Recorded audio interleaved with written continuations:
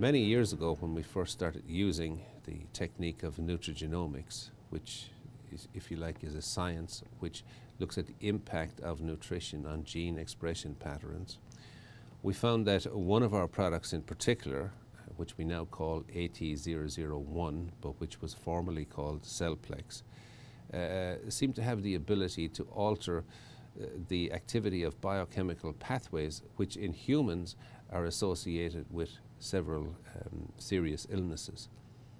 A case in point, in terms of important pathways being altered, was the pathway which is thought to be partially responsible for Alzheimer's disease or neurodegeneration.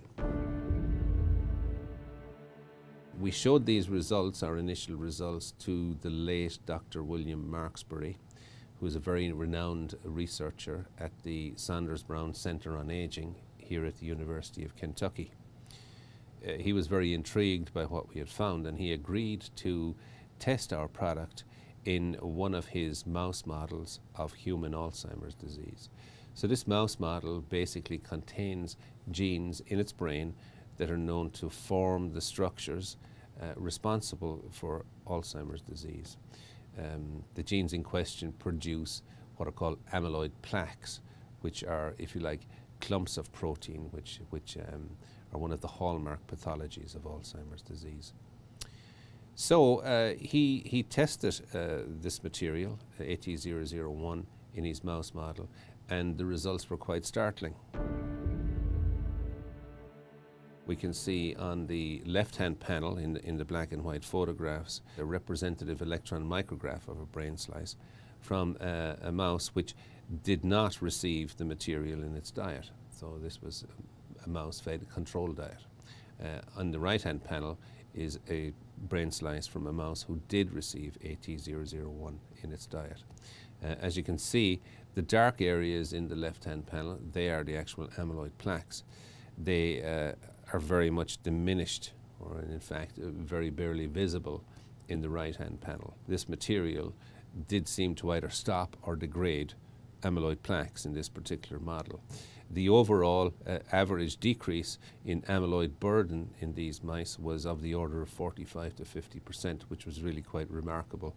And in fact, Dr. Marksbury commented that he had never seen anything quite like it. So these were very, if you like, interesting and very exciting results, but they were not the only results which he recorded in this study. In fact, when he looked at other markers in the brains of these animals, he saw that this material had brought about a very significant reduction in oxidative damage or destruction of genetic material. In particular, it reduced oxidation of both DNA and RNA. Now, there are many publications which attest to the fact that DNA oxidation and RNA oxidation are one of the early causative factors in Alzheimer's disease and in neurodegeneration in particular. So he was quite excited by these results also. And as you can see, in terms of RNA oxidation, we got an almost 60% decrease. So again, this was quite a remarkable result. Now, when Dr. Marksbury published these results, okay, and this was as far back as 2009, he published these results, and he made some very, if you like, enthusiastic comments in support of use of this material. And as shown here, he said that overall, our data suggested that this material, right, could reduce both amyloid beta burden and also oxidative damage, which suggest or support a role for it as a potential therapeutic agent in neurological disorders which are associated with increased oxidative stress. So in other words, Alzheimer's disease.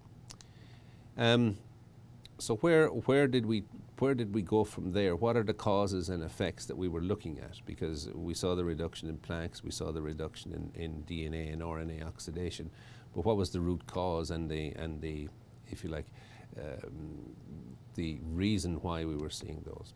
Well, a second observation we had made as part of our nutrigenomic work was that we saw an increase in gene expression patterns which indicated to us that we could significantly increase mitochondrial activity. Now, for anyone who's not aware of what mitochondria are, they're those tiny little energy factories which everybody has in their cells, which make up their bodies. And depending on cell type, you can have, you know, few copies, or you can have many thousands of copies. And these are the little structures which are responsible for producing energy. So in simple terms, they are essential for life. So they keep the cells running. Now, it may surprise you to learn that when you get even modest perturbations or defects in mitochondrial activity, these defects and decreases can be associated or have been associated with a whole variety of illnesses.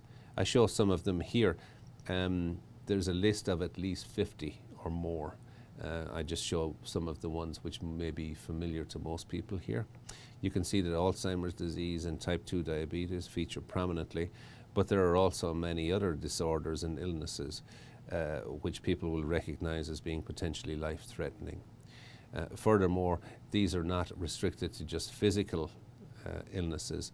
There's also a number of mental or neurological disorders associated with mitochondrial dysfunction also. So we saw that we were indicating or getting results which indicated increases in mitochondrial activity, but where was the actual measurable proof of that? And I can show you a good example here, one of our experiments where we took a soluble extract from this dietary supplement and we applied it to cell cultures of neuronal cells. So these are, if you like, human nerve cells of the type that you would find in brain. We applied the material in tiny quantities to these cell cultures, and we saw a very, very significant increase in mitochondrial activity. So in the left-hand panel of this slide, you will see a pinkish color, and that pinkish color is actually a measure of mitochondrial activity. As you see the intensity of that color increase, that corresponds exactly to increases in mitochondrial activity, or ATP production, energy production. You will see from the graphs on the right of those photographs that we saw as much as a 250% increase in mitochondrial activity when we applied this extract to those cells. The increase, as well as being quite robust, was also long-lived. It was still measurable 24 hours after application. And furthermore, in the right-hand panel, you can see a protein. We measured a protein called PGC1 alpha in these cells. PGC1 alpha is known to be directly responsible for mitochondrial biogenesis, or if you like, mitochondrial reproduction, if you like, controlling the numbers of mitochondria present in cells.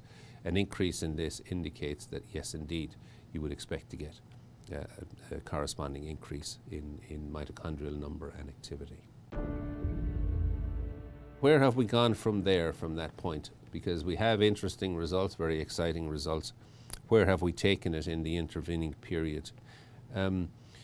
We have, in fact, completed a full phase 1 human clinical trial. Now, a phase 1 trial is concerned mainly with safety of use for humans, making sure there's no adverse events or bad side effects, that the material is perfectly safe to use.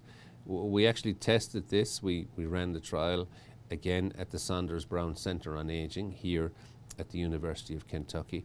This used a group of healthy human volunteers, elderly subjects, which received either AT-001 or a placebo or sugar pill. The material came through with flying colors, even if we went up, when we went up to high dosages, as much as I think 400 milligrams per day, we saw no adverse events. So the safety aspect was well proven, if you like, in this particular study. But let me show you some of the other observations we made as side observations in this trial. And one of them is very, very interesting. I show it here. It's indicating that we did indeed see a decrease in markers of inflammation or inflammatory response. Now, there have been many studies and publications concerning the important role of inflammation in, once more, the development of Alzheimer's disease and other neurological disorders. A very powerful mediator of inflammation is a molecule called prostaglandin E2, right? It mediates a lot and modulates a lot of inflammatory response. When you see high levels of this material, it indicates that there is significant inflammation going on.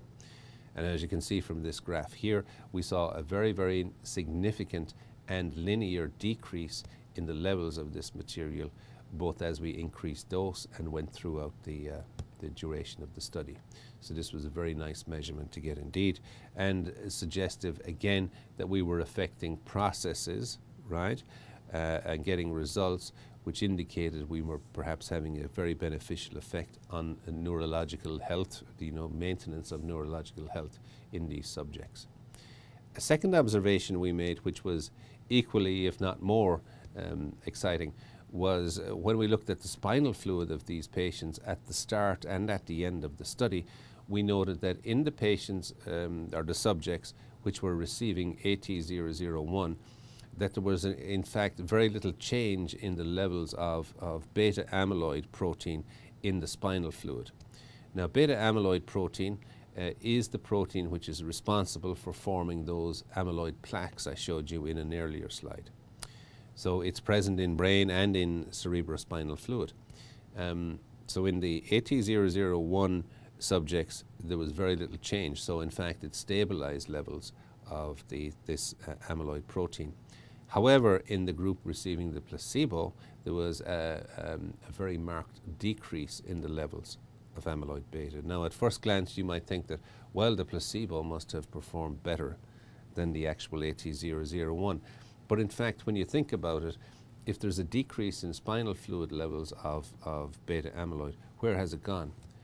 In fact, it probably has gone into brain to form those clumps or aggregates. It has formed plaques, perhaps. So this result in itself is indicative that, yes, well, maybe we are indeed, in these subjects having an impact on plaque formation also. Furthermore, though I don't show the actual graph here, we saw a similar stabilization in levels of another type of amyloid protein, which is called amyloid beta 40. And that is the amyloid which is associated with vascular dementia. So it's possible that, in terms of being able to maintain a healthy neurological condition, we're affecting not just the systems or processes which lead perhaps ultimately to Alzheimer's disease, but other forms of neurodegeneration. So in fact, that brings me back to, again, to Dr. Marksbury's published work and one of his concluding statements, in which he said that these data, again, suggest that AT-001 or Celplex could be a useful neurological neuroprotective agent, which could be possibly useful in the prevention of Alzheimer's disease. And it's on that basis that we really want to offer this material for use to the public. I mean, I take the material out of my own free will. Many people here in the research department do also. Many people in this company take it. We feel that this could be a very useful dietary supplement, right, for the maintenance of a healthy and functional neurological system, right? Maybe of benefit in maintaining cognition and learning. It's probably very well suited for anybody in middle age who has a family history of Alzheimer's disease or other neurodegenerative diseases in their family. Or indeed, if anybody is interested in maintaining, apart from their physical fitness, perhaps their mental fitness, it could also be a very useful supplement to consider taking.